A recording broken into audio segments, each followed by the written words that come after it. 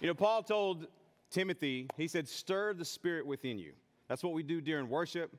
It's what we do, even this song. You guys, like, you hear that music right then, it just makes you want to go into action. I've got some of that too. Actually, it's not a New Year's resolution. It was like a new life resolution I started back in December.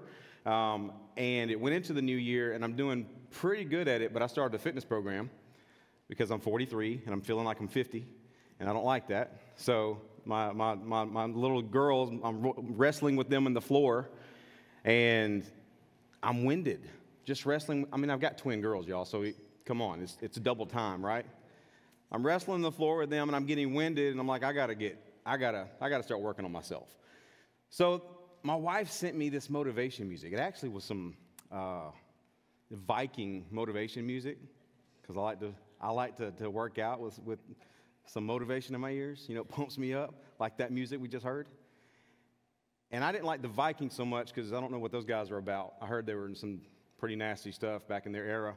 So I switched it to some Hebrew battle music, and I promise you guys it's really working. I almost went to the gym this week, and I feel like I'm ramping it up, right? So seriously, I'm like, get in this music. The point is, stir yourselves up, guys. Get yourself stirred up with the Spirit. You got to wake up. You got to put yourself in a position where you're not going to let the way you feel or how cold it is outside or if the weather comes, all that stuff, or whatever circumstances in your life, you've got to build yourself up in your most holy faith. You've got to stir the Spirit within you, and that's why we're talking about Battle Ready. Have you enjoyed this series so far? Come on, guys. For everybody online, you guys can join in with the notes there. Make sure you comment. Let us know you're there. You can also get these message notes on YouVersion Bible app. Just go to the events and put in Journey Church of the River Region, and you'll be able to pull up these notes. So let's jump into this today, guys. The very first thing we want to understand is that putting on the armor of God is to put on Christ. And I want you to keep this theme throughout the entire message, that this is your responsibility to put this on. Okay? These things are given as directives. They're not one of those things we pray and ask God and say, well, God, would you put on would you put on Christ for me? He's empowered you to do it, but you've got to actually make that decision to put it on. This very first line gives that same directive. Stand, therefore. It's telling you something to do. You have to decide to do it. It's not something that's going to happen just to you automatically. You have to choose, but by what's been empowered to you, you have to choose to stand. So we're going to recap some of this. Stand, therefore, having fastened on the belt of truth and having put on the breastplate of righteousness, and as shoes for your feet, having put on the readiness given by the gospel of peace. In all circumstances, everybody say that. In all circumstances. One more time like you mean it. In all circumstances. We don't deplete. Say it one more time. In very good. In all circumstances, take up the shield of faith, with which you can exist or extinguish all the flaming darts of the evil one, and take the helmet of salvation and the sword of the Spirit, which is the word of God. This is what you have to understand, that this armor is our grace-given ability to fulfill God's will on the earth. And so what does it mean to put on the armor of God? It is your responsibility to put this on. It's your grace-given ability to put on Christ in the earth and carry out his will and purpose in order for the Father to fulfill his will through you. And I say that for the purpose of being in battle. No one really goes to battle for themselves. We usually go to battle to defend other people. Think about the military, right? We come together as a band of brothers and sisters and come together and we defend other people. Now, we can use that same thing to defend ourselves, and we're going to talk about a little bit about that as well. But just understand that your job here, as Jesus prayed, Father, your kingdom come and your will be done on earth as it is in heaven. Well, think about that sometimes. Don't read right over these scriptures and just pass them off. I want you to think about it. How is it in heaven? Because Jesus said the kingdom of God is within you, and you're supposed to be delivering the kingdom of God.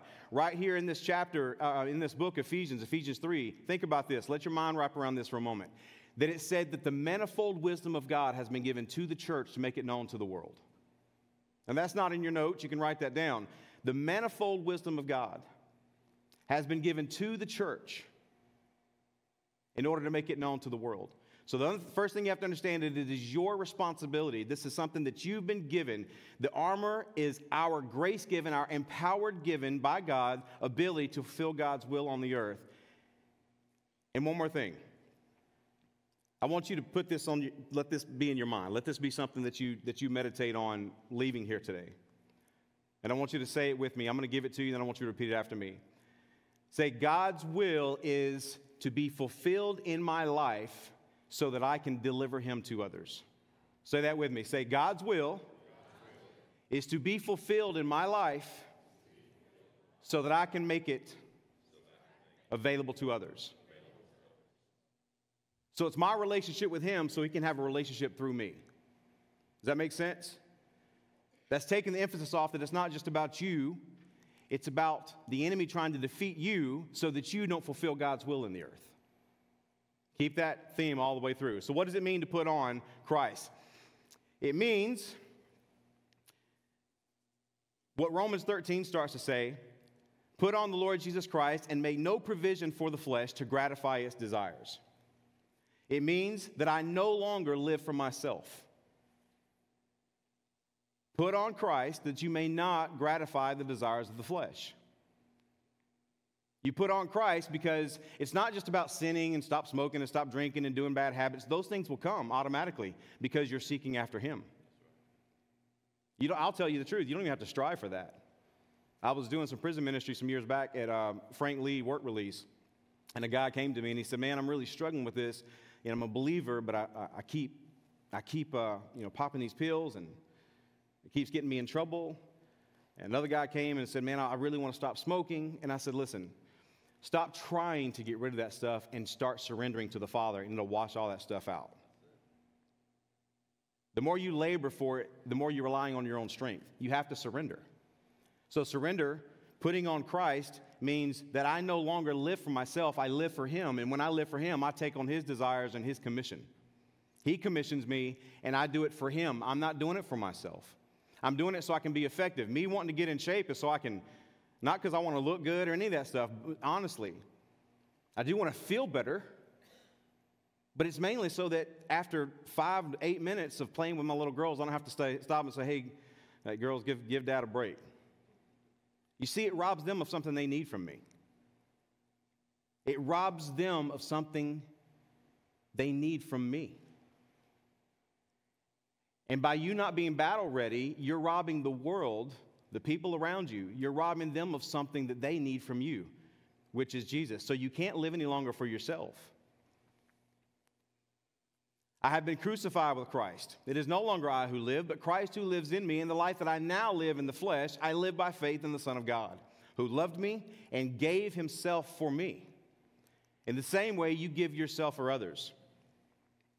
It means that I no longer fulfill the desires of my flesh, but I live according to the Spirit. And you say, "Yeah, but that's a little bit vague and conceptual. What does that mean to live according to the Spirit?" Well, first of all, we've been talking about these. We're talking about the last steps in this armor of God. So it takes you deciding to take these armor pieces and actually put them on every day, which includes the Word, prayer, walking in faith, deciding that you're not going to waver. And I'm not talking about just conduct, guys. Please hear me. I'm not just talking about, well, I got to be a good person. It's not about that. If you have a relationship with the Father and you're seeking him intimately, you're seeking Jesus intimately, these things will fulfill themselves in you. Psalm 37 says, if you delight yourself in the Lord, he'll give you the desires of your heart. And that's kind of two ways. He'll give you desires of your heart that are righteous desires, but he'll also give you new desires. Like you take on his desires. You understand? Like you have a responsibility to seek him so that you come into his desire. Because it's your job to steward your salvation and to put off your flesh. So it means that I no longer fulfill the desires of my flesh, but I live according to the Spirit, and living according to the Spirit is doing the things that the Spirit would have you do. Yeah, but what does that feel like? Well, let me give you an example. Just talking about battle ready, and we'll get to the mind in just a few minutes, but just an example. 1 Corinthians 13 is the whole passage talking about love is patient, love is kind. And at the end of it, it says, of all these three abide. Love, faith, and hope. Or in the order that it states it, faith, hope, and love, and the greatest of these is love, right? All right. So first and foremost, I get this question a lot, and you've had this question, if you've asked me this question or you've been in a discussion, you probably hear me say it, because I think it's a really simple way of you understanding the voice of God. You say, oh, how do I know I'm being led of the Spirit? How do I know that I'm hearing the voice of God? Because the voice of the Father, the voice of the Holy Spirit will never speak in anything contrary to faith. He'll never speak anything contrary to hope. He'll never speak anything contrary to love. So what does that feel like? If you feel hopeless, that's not his voice. If you're feeling discouraged, that's not his voice. If you're feeling separated from him and unloved, that's not his voice. If you're feeling like things are impossible, that's not his voice. That's the voice of the enemy working you against the things that God. And that's all it takes. That's all it takes to walk according to the Spirit, is to fulfill those thoughts, those mindsets, you taking captive thoughts that cause the enemy to lose his ammo against you. So if it's destructive, it's not of the Father. If it's not life-giving, it's not of the Father. You understand? So let's simplify what it means to walk according to the Spirit, is that you fulfill the fruits of the Spirit that you'll also find in Galatians 5. You fulfill those by making yourself known to them. You surrender yourself to those things. You're not trying to strive and make it happen. But I say, walk by the Spirit, and you will not gratify the desires of the flesh, the sinful nature. Did you guys know that was in the Bible? Because I think there's sometimes these mindsets like, well, it's just inevitable, you're going to sin. Listen, I get the probability that you're going to, but it's not inevitable that you have to. Otherwise, the epistle of John wouldn't have written to his church and said, guys, my children, I'm writing this to you that you do not sin. But if you do, that's a contingency. If you do, you have an advocate with the Father, the Lord Jesus Christ. So let's put off the mindset that, well, it's just inevitable, I'm not a perfect person. Well, the Bible actually says different. In the Spirit, I know in the flesh we still have things that we do battle against, but that's what we're talking about, putting off the flesh, right? Remember, it's a directive. It's not like optional. He's telling you what to do. Just like the Great Commission, go into all the world and preach the gospel to all the nations. It's not like a suggestion. He's saying you can do this. You've been empowered to do this. So where John actually says, little children, I write to you that you do not sin, but if you do, that means it's possible that you don't have to. Now, a lot of people are going to frown at me for saying that, but I didn't say it. It's in the Bible. Because it says this. Did you guys know this was in here? Walk by the Spirit, and you will not fulfill or gratify or accommodate the desires of your flesh. So it's kind of like deciding if you got a bad like soda habit, like you drink Coca-Cola a lot, and you fill a glass of Coke and you take a water hose or another container of water and you start pouring it in and it flushes out from underneath and eventually all you have is water there. Well, you didn't have to get up and pour out the Coke. Instead, you started flushing the stuff out, and that's what that means. If you'll walk by the Spirit, you'll start flushing out the desires of your flesh. And now, suddenly, things that used to be temptations to you are no longer temptations. They're just not. They're temptations by nature, but they don't have any hold on you any longer. Not because you strove to try to get rid of them, but because you surrendered it to Him. You decided to walk and set your mind on the things of the Spirit. I know you guys have probably heard this analogy before, but any bankers in the room? If you're online, drop it in the comments. I'm a banker. Or I handle finances. You count money.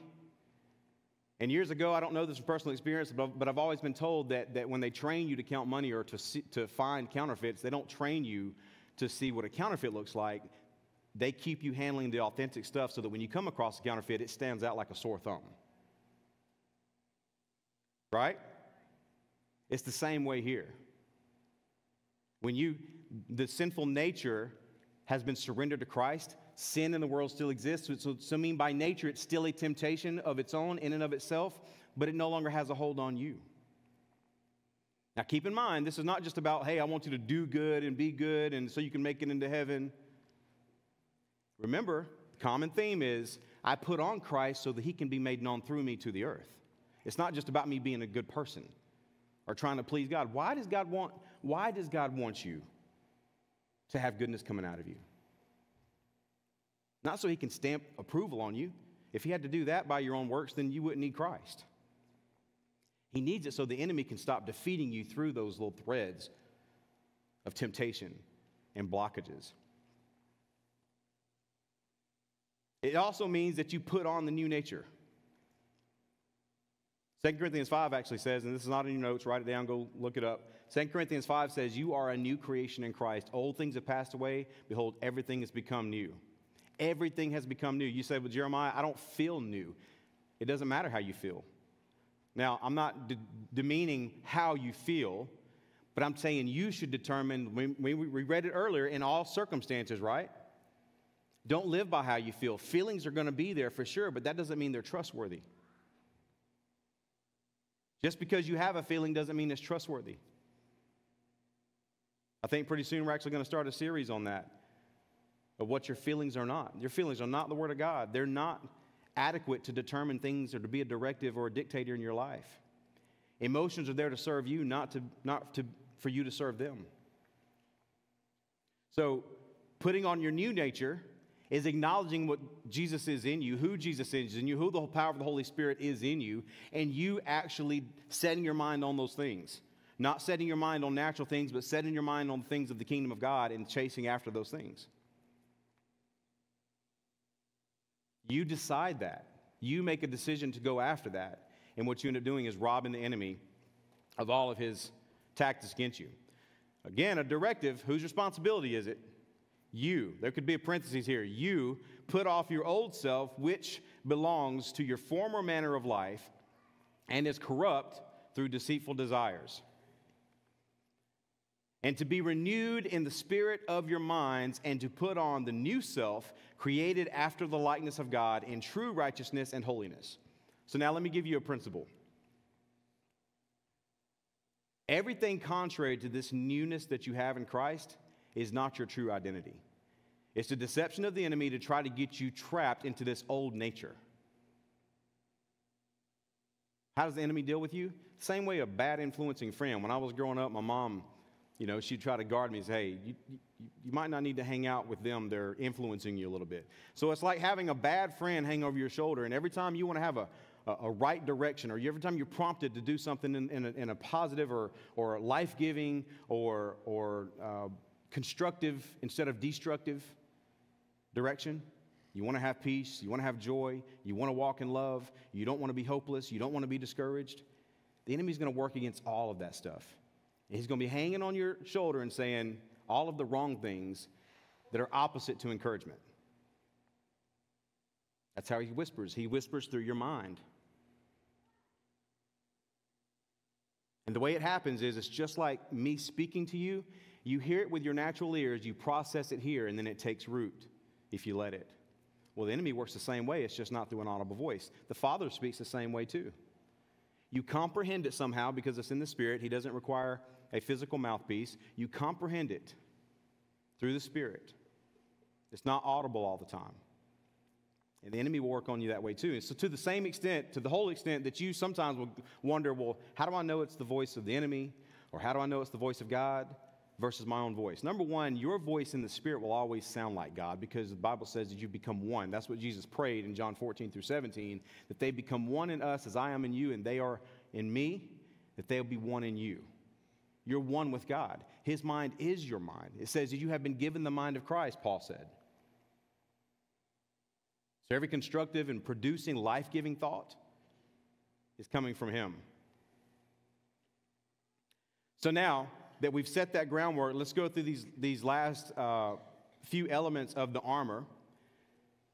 As shoes for your feet, having put on the readiness given by the gospel, the good news of peace. Putting on those shoes is you deciding that you're going to be a bearer of peace. That means in every circumstance, no matter what's going on, in fact, contrary to the circumstances, you're going to decide and say, I'm not going to bow to these circumstances. In fact, I'm going to give life to the circumstances around me. You may want to jot this down a little bit. If my circumstances can change my mood or change my direction, then your circumstances have become Lord. That's a hard pill to swallow, but it's a very sobering, good way to gauge your life. If my circumstances can determine how I feel, then maybe I'm living under the circumstances. We say that all the time.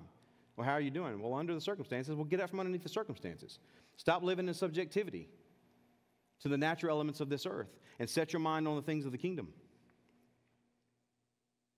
You're awfully quiet. It's either really good or really bad.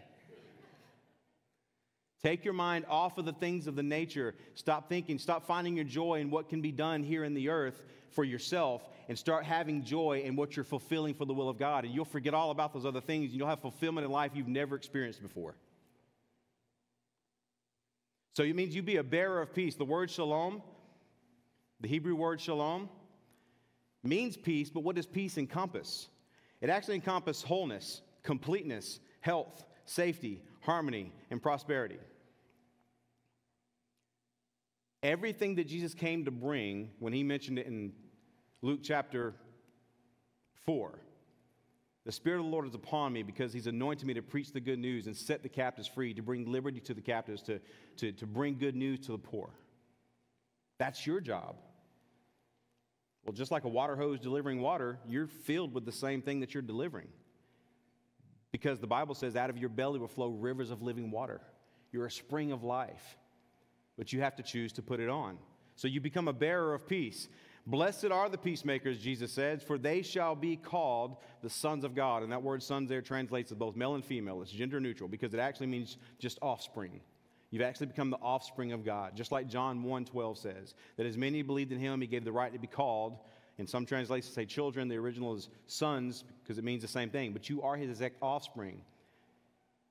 It's not by the flesh or blood or by your parents' will. It's by your spirit that you're born again. And you have to set your mind on those things of the spirit and get out of the natural mind in order for it to be real. It also means to put on the shoes is to always be prepared. It means you stay ready. Now that's what my fitness goal is about. You know, I want to be able to honor the Father in spirit, soul, and body. Spirit, I want to be seeking him intimately. I want to be renewing my mind to the Word of God, to renew my soul. Because all these things have been given to me by the Spirit, but it's my job to steward this and to grow in them. Romans 12:2 says you become transformed by what? Renewing your mind. Be not conformed to this world, but be transformed by the renewing of mind. So what is the opposite of that? If I'm not renewing my mind, I'm not being transformed, right? So always be prepared means that I don't let down my guard. I stay focused on the Father. I keep my eyes on Jesus. And just like Peter stepping out of the boat when Peter said, Lord, if that's you walking on the water, then bid me come. And he said, come on. He steps out of the water, out of the boat on the water, and looks at Jesus. And he starts walking toward him. And then he takes around and looks at the circumstances instead of keeping his eyes on Jesus. And when he sees the circumstances, fear encroaches on him and he begins to sink. Fear became a ruler to him in that moment instead of Jesus being Lord. And your whole life is like that. Be ready by keeping your eyes on Jesus, renewing your mind to the Word of God, staying in prayer, adding in some fasting. And just to simplify fasting means that you're going to abstain from a meal or 2 or 3 or 2 or 3 days. And you're just going to seek him in word and prayer. That's all it means. Always be prepared. Preach the word, be ready in season and out of season, reprove, rebuke, and exhort with complete patience and teaching. Now, reprove, rebuke, remember the last word after that is exhort. Rebuke is not harshness. Rebuke is not you judging somebody and say, well, what are you doing with your life? What are you doing in the Word of God? That's not yours to judge. Your job is to challenge in an encouraging way to encourage people to elevate their pursuit of God, their pursuit of intimacy with Jesus. Your job is not to judge them, so don't get that rebuke out of order. Rebuke just means to course correct. It means to bring correction to you and instruct in a better way.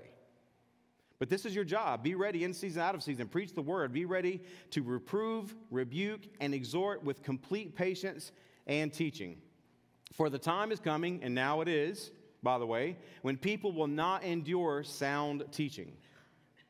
In addition to all of these, hold up the shield of faith. Hold it up. Where's the directive here? It's a directive. You are to hold up the shield of faith.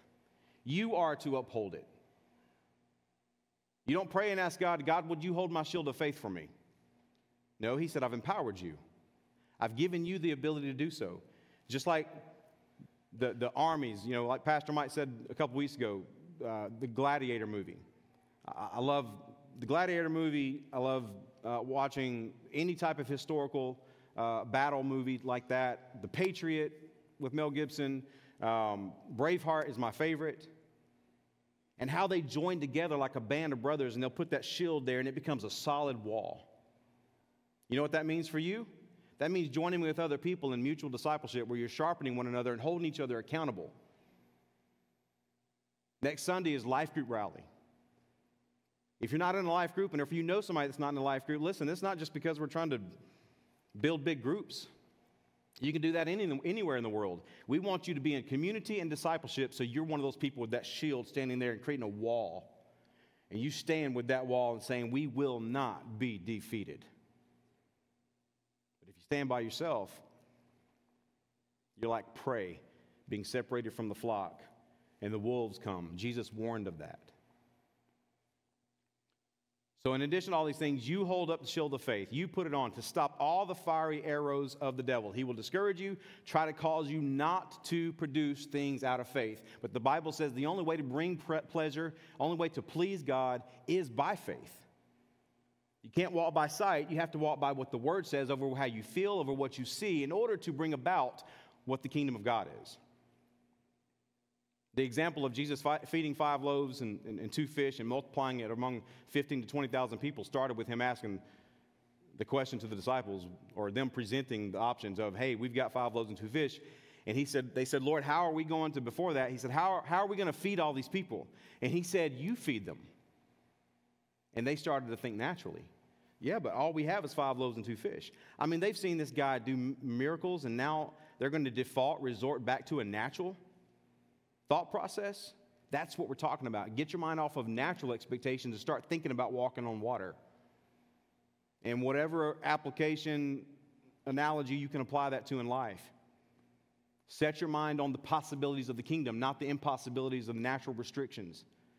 God can move and will move and has already moved in your life. You just have to believe it by faith. So then what is faith? Hebrews 11:1. I love this translation. It says, faith shows the reality of what we hope for. It is the evidence for the things we cannot see. So oftentimes, faith is kind of like this abstract thing. Well, I'm not sure what faith is. It tells you right here in Hebrews 11 that it is the reality.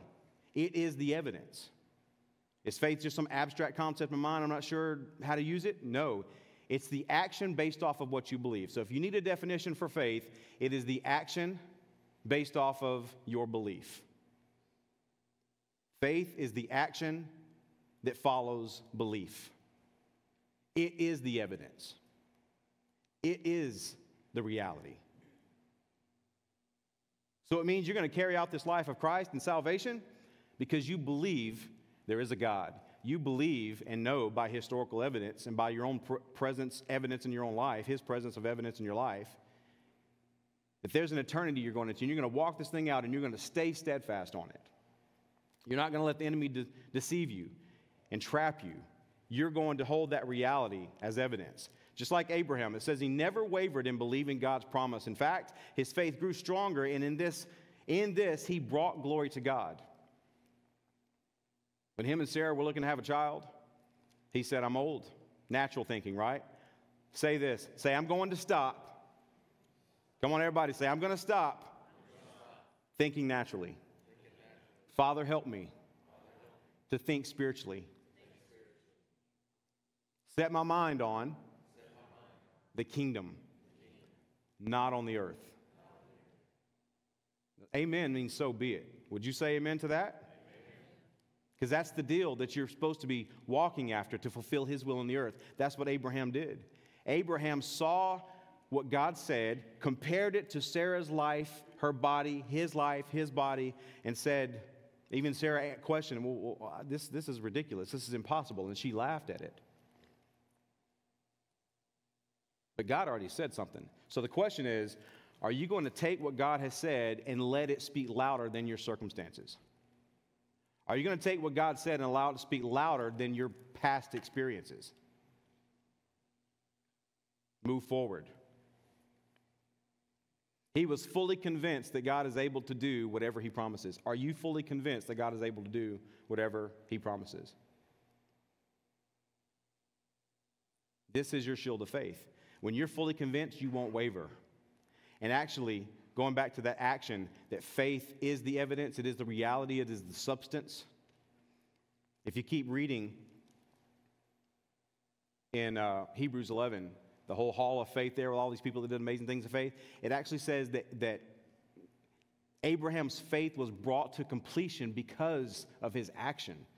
In other words, he didn't just sit idle and say, well, yeah, I believe you, God. He got moving forward, and it became fulfilled because he took a step forward. You understand that? It actually says that because he obeyed God, because he moved, it brought his faith to completion. So faith is a thought mindset of belief. It's an imagination of what is possible, and then it is the follow-through of taking action in that direction. And it says God accounted it unto him for righteousness. So he was fully convinced that God is able to do whatever he promises. Ask yourself that question, am I fully convinced? Put on salvation as your helmet and take the sword of the Spirit, which is the Word of God. The helmet of salvation. The helmet of salvation is all things pertaining to the fullness of life in Christ. Redeemed from sin, fully fulfilled in the mission and the accomplishment of God's work, not your work. The finished work on the Christ. When Jesus said, it is finished, then trust it is finished. You don't have to work for it anymore. Salvation is everything that pertains to everything that Jesus did to fulfill a life of eternity for you. But in the earth, it is you to be able to produce it for other people. So this is the definition. Our complete, it means completeness. Lacking nothing. In the Greek, the word is sozo, which is very similar to the word shalom that we read earlier. Our complete salvation is in Jesus, Yeshua. The Strong's H3444 is the word for salvation. When you look up the word salvation in the Old Testament, especially in the Old Testament, anytime, such as the one we're going to show you, in Psalm 13:5, but I have trusted in your steadfast love. My heart shall rejoice in your salvation. Every time you see that word salvation in English, the translation is God's salvation or Yah salvation, Yahweh's salvation, which is Yeshua. Now, there's debates over is it Yeshua or was it Yahshua, like as in Yahweh? It doesn't matter. The translation is still the same. It is God's provision. It's his completeness and wholeness. God has put all things under Christ's power and has made him to be the head leader over all things to the church. This is your head. This is your salvation. If Christ is your head, then that is your helmet of salvation. If he is truly Lord, not just Savior, then he is your helmet of salvation. And by setting your mind on things of Christ, you will guard yourself against those things that try to enter in through the enemy's deception and through the way your flesh feels. You have to put on Christ. You have to put on the helmet. You have to make sure salvation is your focus. That Christ's power has made him to be the head over all the church. So now Paul reads this in Ephesians 1. As Pastor Mike already said, go through the whole book of Ephesians. If you're new to reading the Bible, go through John, the Gospel of John. Go through Ephesians. It's a great summary of who you are, your identity in Christ, and how to remain battle ready. What is your commission in the earth? Who were you and who you are now? Set your mind on those things. Renew yourself to that. But this is what Paul says. I love this. It says, praying, asking God, the glorious Father of our Lord Jesus Christ, to give you spiritual wisdom and insight so that you might grow in your knowledge of God. I pray that your hearts will be flooded with the light so that you can understand the confident hope he has given to those he called. That his holy people who are his rich and glorious inheritance. I also pray that you will understand the incredible greatness of God's power for us who believe. This is the same mighty power that raised Christ from the dead and seated him in the place of honor at God's right hand in the heavenly realms. Now, he is far above all any ruler, authority, any power or leader, anything else, not only in this world, but also in the world to come. God has put all things under the authority of Christ's power and has made him to be the head leader over all things of the church. And the church is his body. It is made full and complete. Put those two together. Say it with me. It is made full and you're lacking in nothing. You've got shalom. You've got sozo. You've got salvation. It's all completed in you. Full and completed by Christ, who fills all things everywhere with himself. You have to trust that first and foremost. This is your helmet of salvation. So today, when you're walking through this stuff and you're taking note, I want you to really keep in mind that this is a directive. Putting on the armor of God is the directive. It's your responsibility. Jesus is the Word of God. In the beginning was the Word, and the Word was with God, and the Word was with God, and the Word was God. He was in the beginning with God. The emphasis is on He. He is the Word of God. He was in the beginning with God. Jesus, eternal. So as you're moving forward in this is what I want you to write it on a sticky note somewhere. Put a reminder on your phone. Realize, number one, that it is my responsibility to put on the armor of God. Remember how we started? That this is God's grace-given ability to you, but He honors your will. He wants you to be a partner with Him. It doesn't happen automatically. Salvation doesn't happen automatically. That's called universalism. The idea that just because Jesus died, everybody's going to heaven. When Matthew 7:21 actually says contrary. It says, not everyone who stands before me and calls me Lord will enter the kingdom of heaven. But Lord, we did a lot of things. We were busy. We were doing all kinds of things in your name. And He says, but I never knew you. Depart from me, you work of iniquity. But it also says that God's not slow to fulfill His promises. He's just patient because He doesn't want anybody to perish. That's love. That's a true Father. But it's your responsibility. Salvation is your responsibility to take it on. It's been offered by grace, appropriated by faith. And everything else that comes in the life of salvation happens the same way. It's already been given to you. It's got to be appropriated through you trusting it, believing it, honoring it, entrusting your whole life to it, to make Jesus Lord, not just Savior. So realize that it is my responsibility to put on the armor every day. If you need a battle-ready song, I'll share mine with you, because it does get me stirred up. I wasn't kidding about that. When I do make it to the gym, I'm going to plug it in my ears. I'm going to be trucking it. Y'all be praying for me. Let it pump you up. Worship pumps you up. Our worship this morning was awesome. I say this in a positive, challenging way. Is your expression of worship just a knot on a log, or are you pouring out your heart to the Father?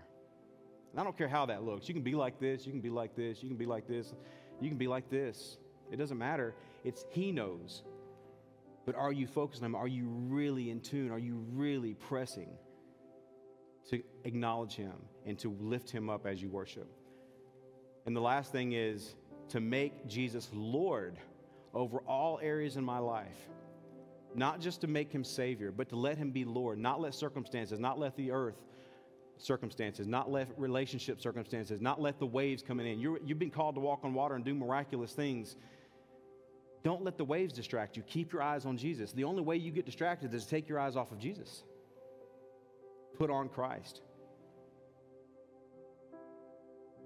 And if you never experienced that before, I'm telling you, it is an amazing life. It's a peaceful life. Challenges happen. I've come to love the challenges because they cause me to fall on my knees.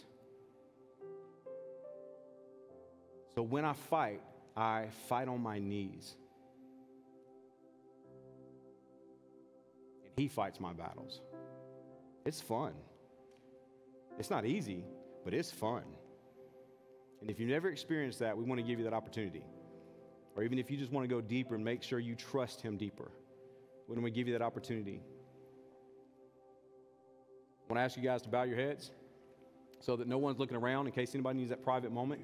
If there's anybody in this room that says, Jeremiah, I have never trusted God that way before. I've never taken time to put on the armor, but I want to today. I've been putting it off, and I've let many moments pass me by, but I don't want to let this one pass me by. Today, I want to give my full trust to the Father. Would you put your faith, your trust in Jesus to start putting on Christ so He can use you in the earth? If you've never done that before but you would like to, slip your hand up. I'm the only one looking. If you're online, you can text my decision to 94,000. Leave a comment. We'll reach out to you. But if today you want to put your trust in Jesus and you've never done that before, put your hand up. And let's all pray this together. Heavenly Father, I want to trust you with my life. There are still areas where I haven't surrendered to you, but I surrender them now, knowing that you're working out these details. The details are too overwhelming, but you know them, and you fulfill them in me. So I surrender right now to put on Christ, not just to make you my Savior, but to make you my Lord. We thank you for it. In Jesus' name. You guys, we're going to go back into worship. There'll be a prayer team down here ready to pray with you. Even if the moment bypassed you and you want to give yourself to Jesus, come pray with one of these. And let's jump back into worship and pour out your hearts for gratification of your flesh, of your spirit, of your mind. You're going to gratify yourself in Him and give your gratitude to Him. Amen? Let's stand to our feet.